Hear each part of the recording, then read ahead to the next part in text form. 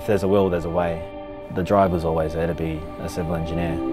Went to school here on the Gold Coast, and finishing high school I worked with my father's business as a labourer and met my wife, and we started a little family. After working for a number of years, I felt like it was something that I still wanted to achieve. I've always wanted to be a civil engineer, and so I decided to go back to study. And I did it through the Gold Coast Institute of TAFE, which transitioned into Griffith University Bachelor of Engineering.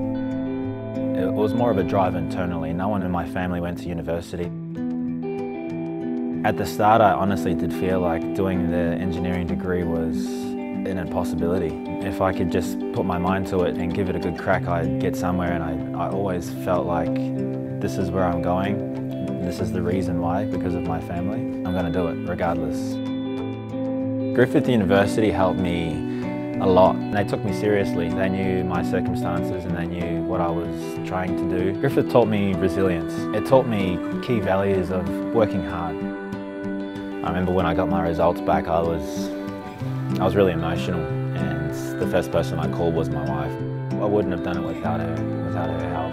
Currently, I work for the City of Gold Coast as a Senior Project Manager in the Beaches and Waterways team. I project manage some of the coastal infrastructure projects like seawalls, from inception to planning to construction and completion. There are three types of people in the world: the person that makes things happen, a person that watches things happen, and a person that wondered what happened. If I can do the degree the way that I did it, anybody can do the degree. It's just a matter of hard work. I really do hope that can radiate to my kids and they can take it on board.